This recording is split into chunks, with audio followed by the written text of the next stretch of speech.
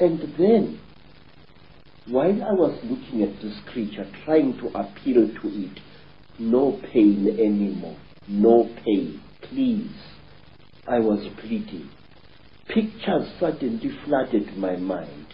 Pictures of buildings sunk in a red lake of water. Buildings rotting away. Buildings that appeared as if they had been bombed. And cities sunk in terrible mud. Trees sticking out like rotten ghosts. Trees without leaves, without branches, sticking out of the mud as if they had been poisoned. I saw visions of this. And then, through an entrance which I had not seen before, came a strange and terrible being.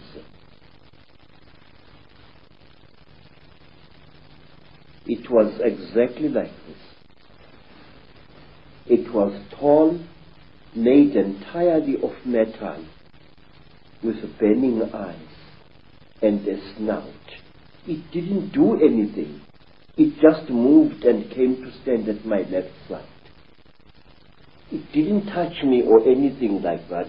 It just stood there, making a strange humming sound.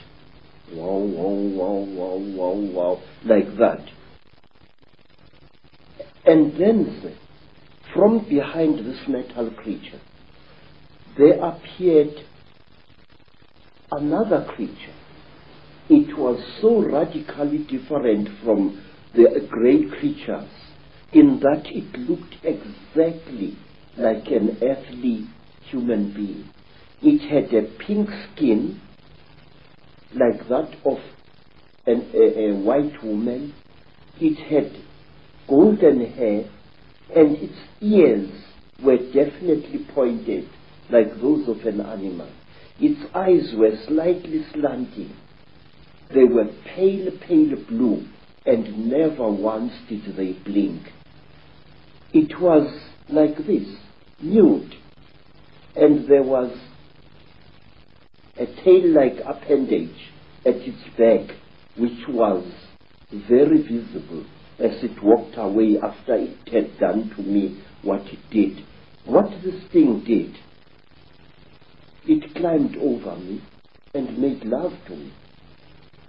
And I noticed that unlike normal women, its breasts were set too high in its chest, and they were very, very hard in appearance.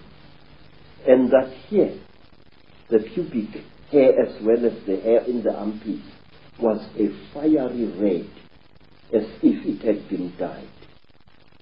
And this thing didn't even blink. Its eyes were just like this, looking at you as if there was no liquid in the eyes. Just an unblinking, terrible stare.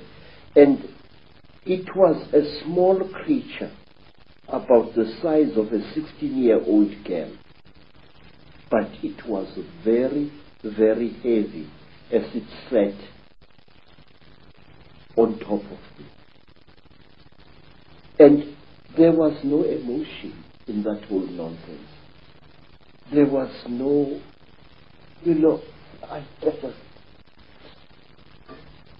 and then the creatures took me out of that room after the metal creature and this pink creature had gone. This creature took me out of that room, assisted by another one. And they pushed me along a corridor which curved slowly in that direction, towards my right. And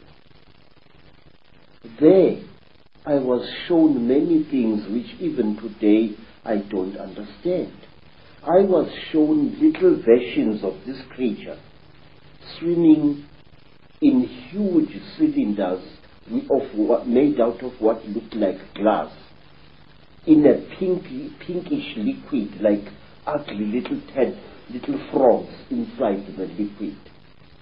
They looked like aborted human fetuses. They were very, very terrible and disgusting. And then we came to another room, and there I saw a number of people undergoing the same torture that I had undergone. One particular person whom I passed very close to was a white man, definitely a European, with a yellowish beard and moustache and long, straggly blood-crusted hair. This man looked into my eyes and I looked into his eyes, and we were so close we were as I went past him. Then, to cut a long story short, I found myself in the bush again. But I was wearing only my shirt. My boots were gone, and so was my trousers. So I took off my shirt and wore it around my waist as a loincloth. And I started traveling, not knowing really in which direction I was going. Then I came to a track, and I walked along that. And some time later, I saw people coming towards me,